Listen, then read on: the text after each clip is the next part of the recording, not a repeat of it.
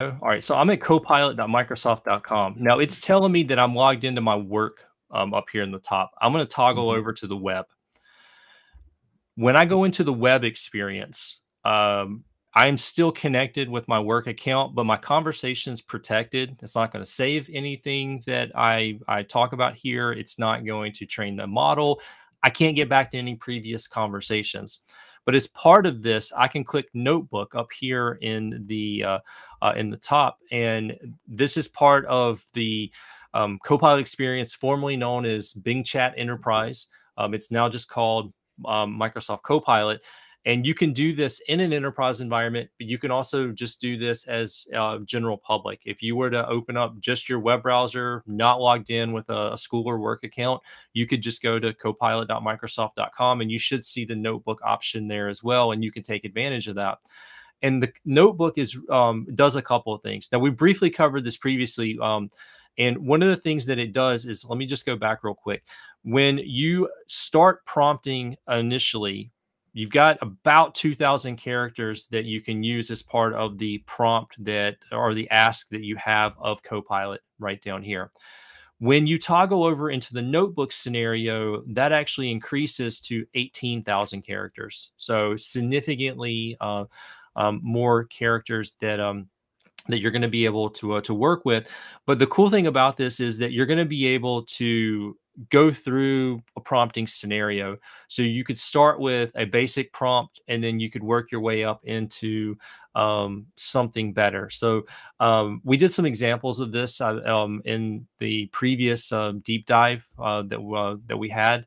Let me see if I don't have that one pulled up, but we did some examples of it. And so the thing about this is you can use it to fine tune your prompt. You can start with something basic, and then you can drill down a little bit more. So tell me about Copilot for M365. Very basic, very general question. It's going to go and it's going to start responding and give me that information. But keep in mind, I've got 18,000 characters over here that I could use. I could paste in a pretty large document and get some feedback. You're only using 30 right now. Yeah. And you see that like what's coming back here is just kind of a bunch of text, right? It's just a one-on-one conversation. It's informing Andy individually, right? So a way that he could make this a little bit better is he could add some context around, tell me about Copilot for M365. Write it as a, Civil War style letter to, a soldier's wife or something ridiculous like that, right? He can make it more fun by like changing the format in it, or like give it to me as a poem or something like that. Something I use a lot is write it like a blog post so that it's kind of got like a hook. It makes it more interesting to read. I like learning about something in like blog post format, for example. So that would be one way you kind of take something good and you make it better, right? And then making something great would be putting some constraints on it and some more expectations on it. Like, hey, write this as a blog post, but focus on, just the, modern collaboration apps like Microsoft Teams and Loop and Whiteboard, right? And then focus on the more traditional apps like Word, Excel, PowerPoint. You could kind of like split the topic and get more information about different areas of Copilot, for example. So those are ways that you can kind of go back, see on the right-hand side, what comes out of Copilot, and like, that's not really what I want. Go tweak it and see how it changes. It's almost like, do you remember W3 schools where they've got like that CSS builder and you're like learning HTML for the first time, and it's like it shows you the example and you can play over on the left hand side, and it's like, make the text green and it becomes green, make it bold. Like that's essentially what you're doing, is you're going back and you're making the prompt better, you're stripping things out, you're kind of going back and forth, and you're seeing the result on the other side. So that popped in my mind just now. Like think of it kind of like when you were learning HTML through like W3 schools. Exactly. And as we're doing this, one thing we should point out, we're iterating. And that's one of the things that I really like about Copilot. And so what I can kind of iterate quickly through a single prompt here and kind of get a one shot out of this. But um, to John's point, this is very much like W3 schools. You get a real time output as you're doing it. You can see that what it's going to essentially generate from that, and then you can use that to kind of figure out, okay, optimize a single prompt. And when we talk about prompting, there's a skill that you'll develop over time. There's a 0 shot, there's a 1 shot, and there's a few shot. And a 0 shot is just a basic question. You're not giving it any context. You're not giving it any grounding. You're not giving it any outcome. You're just saying, what is this? You're asking a question. Summarize this. That's essentially a 0 shot. A 1 shot is you're giving it an example. You're telling it, I want you to do this thing, and this is kind of how I want it to come out. A few shot is you give it a few different examples, and then it's able to output based off of that. And that's kind of what we're doing here, is we're iterating through a good, better, best scenario. Each time we go back and rebuild the prompt, we're maybe adding a goal to it. We're adding some context to it. We're telling it the desired outcome. We're telling it what the audience that this particular prompt is going to apply to. And this helps us to create like a really good one-shot prompt that we can use that could be applicable in a couple of business cases. Now, in this specific example here, I've told it, tell me about Copilot for Microsoft 365, which apps are supported and what features. Then I told it, go ahead and organize it by app, include a description for each app. The audience is going to be an IT user for a small, and I didn't say business, but I think it was able to interpret that and look at the results. And if you're watching the video live, pause the video and jump back 30 seconds or a minute and look where we started and look at the outcome that we're actually getting out of this now. So this particular prompt is very much for a specific topic. Tell me about Copilot for Microsoft 365, which apps are supported. But now we've kind of got the core of a prompt. We could take this and say, tell me about an insert app, process, topic. And you could remove the specific, in this case, Copilot for M365, and replace that with another topic.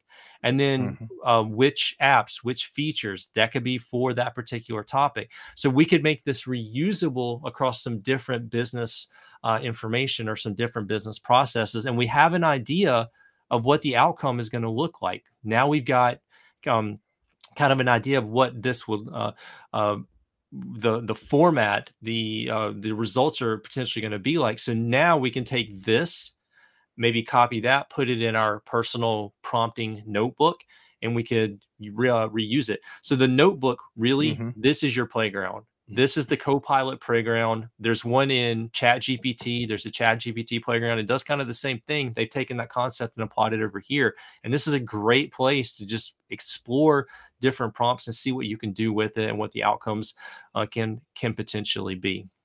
Yeah, that's a really good point that you brought up too, is like, think about reuse, right? As you start looking at Copilot Lab in particular, notice that they've got a bunch of placeholders in their prompts. Like, what's the latest with person? You know, give me details about file. And those are placeholders, you know, so as you get a good prompt, you could start extracting out the specifics, replace them with placeholders like what he's got on screen right now. And now you're starting to build something that you could share with other people and all of that. So, Andy, you talked about like saving in your personal prompt notebook. What do you use for saving prompts that you're like, if I went away from this page, it goes away. So you want to save that, right? Do you have a system for doing that yet? Because I don't. I have to admit, like, I'm not saving my stuff, and I should be. So I'm going to walk you through how it started and then kind of walk you to where I am today. Okay. So for me, this is where I started a lot of my prompt journey. This thing, ChatGPT, came on the scene in November of 2022. I think I heard about it in like December, started working with it from there. And if you go back through my chat history over here, it just goes on and on and on. And thankfully, you know, it loads faster, search has gotten faster. But you see, I save a lot of my conversations and I go back and I revisit them over and over and over again. That's kind of the starting point. That's where a lot of my prompts are saved. It's not exactly efficient. For one, there's not a search built into the web interface, but there is on the mobile app. So I could go on the mobile app with ChatGPT and I can search for a keyword or phrase, and like I can get back to something pretty quickly over there. I wish we had folders. Like I've tried some Folders, like Google Chrome plugins and stuff. yeah, folders, You know? tagging, or search on the web for Yeah. ChatGPT would just be awesome. But like I find myself like going back and like revisiting information over here quite frequently. Like one that yeah, I've done used it as a demo a bunch of times. This is, you know, a basic explain this and then follow up. That's my preferred method. Like when I'm learning a prompt, so like I go through the iteration, I go through the conversation, and then I get to a point and I ask the bot, whether it's Copilot or ChatGPT, I ask it, how could I prompt against this? How could I um, um, prompt against or make this conversation into a prompt to simplify this process? So like I'll have a conversation and then I'll ask it for, give me an example of a prompt that I could reuse for this. That's kind of how it started. Now, as we got Copilot, and I got into the EAP with my organization back in like August, September of last year. As we got into that with Copilot for Microsoft 365, we were able to start saving our chats. We weren't able to in the very beginning. It came pretty quickly in the EAP. So this is a demo tenant that I'm in. I can go back and I can revisit a previous chat or a previous conversation. So like I can get back to maybe the prompt that I worked with.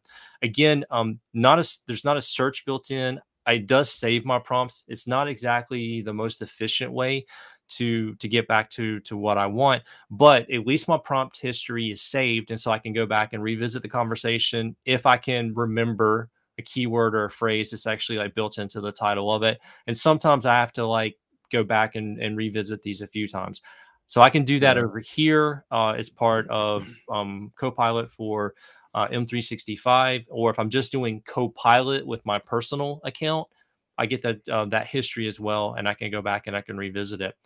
The next step, though, is once you start kind of figuring out some of the ins and outs, the next thing you need to do is like you start capturing those. So like I would go back and say, hey, you know, this was a pretty good prompt. I like the way that this thing like turned out here. I don't want to have to search it, so I need to find a way to save it. And that's kind of where we start getting into organizing prompts. How do we go from here to kind of the next step? And so we mentioned Copilot Labs. Copilot Labs is great.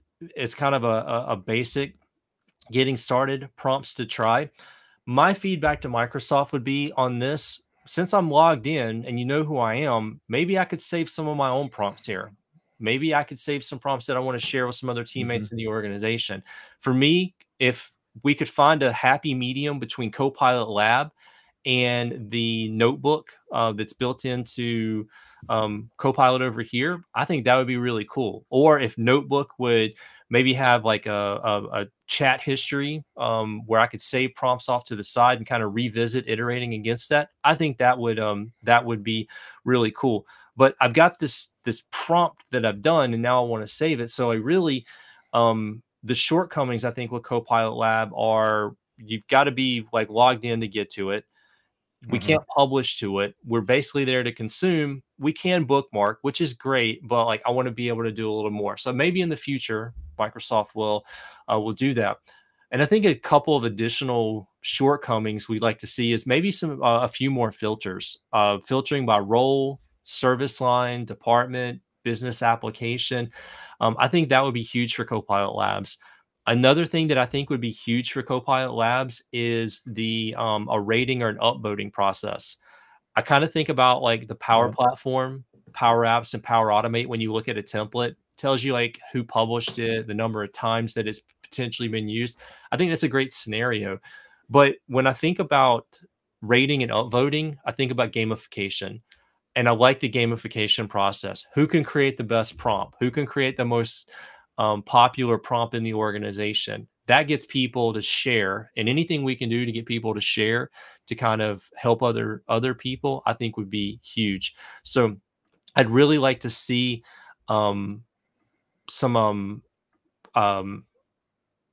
updates to maybe Copilot Lab to increase some of the rating, the upvoting, most popular, highlighted, rated filters, and the gamification process of that. Mm-hmm. But outside of Copilot Lab, what are some things that we can do to organize and work with our prompts? So, as our friend of the show says, saving to a OneNote notebook because of the built-in search Yeah. capability. That is one of the tools that I've explored. I know if we go back, I'm going to go way back, and I'm going to grab this one. Our buddy Daryl is going to be a huge advocate for Microsoft Loop. Daryl, Yep. don't worry, I got something coming up for you. But I'm thinking about, like, I'm already in the Microsoft ecosystem. What tools do I have at my disposal? And then I think about the audience. Is it me? Is it we? And in this particular scenario, let's think about a little bit of me and a lot of we. The two main things that jump out at me are Microsoft List and Microsoft Loop. I think Yep. those are the two that are going to help to bridge both of those scenarios. We could use a OneNote notebook, but I think that's going to add a step or two to the process. I think that's good for personal productivity. I think that's good for my, like, maybe notes around a prompt that I've used and some of the outcomes, and maybe links to where I've actually used that. I think that's great. But in a sharing scenario where I've used this prompt, it worked really well, and I want to make it available to my colleagues, I think List and Loop are going to be the two tools that I would recommend for users and to try to drive users to.